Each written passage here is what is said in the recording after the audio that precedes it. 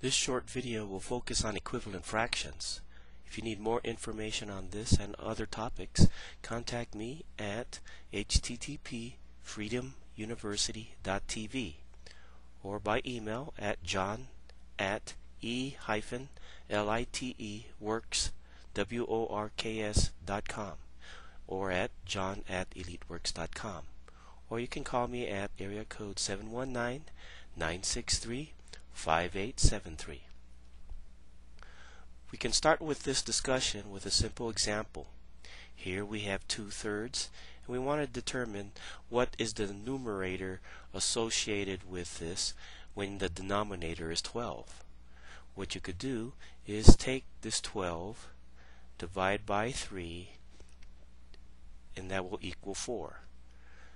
Now, in order to make this equal to 1, you put also on the numerator 4. So 4 divided by 4 is 1.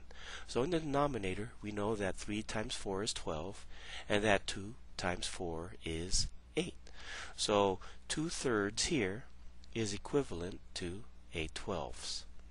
Another example would be 3/5. Here, the denominator is 25.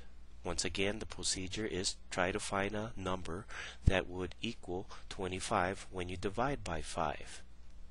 So 25 divided by 5 is equal to 5. That's what goes in the denominator. And then you multiply or put on the numerator another 5 in order to make it equal to 1. So 5 times 5 is 25. 3 times 5 is 15. So 3/5 is equivalent to 15/25. How about 3/4? Here the numerator is 21, and we need to figure out what the denominator is to make this an equivalent fraction. So we could do the same thing, except we're going to operate on the numerator. 21 divided by 3 is 7 on the numerator, and we put a 7 in the denominator to make this equal to 1, because 3/4 times 1 is just 3/4. So in this example, we start off with the numerator. 3 times 7 is 21.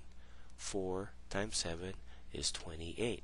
So we say that 3/4 is equivalent to 21/28.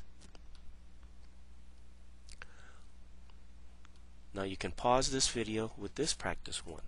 Here we have 1/7, and here we have 8 in the numerator and a question in the denominator. So you can pause this video and see how you can calculate the answer, and then press on with this video and I'll show you what the answer is. So here the solution would be is what number is equal 1 times question mark equals an 8. Well, 8 divided by 1 in this case is equal to 8.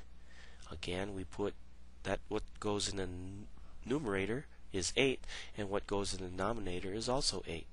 So in the numerator, once again, it's 1 times 8 is equal to 8, and in the denominator is 7 times 8 is equal to 56. So 1/7 is an equivalent fraction of 8 divided by 56, or 8/56.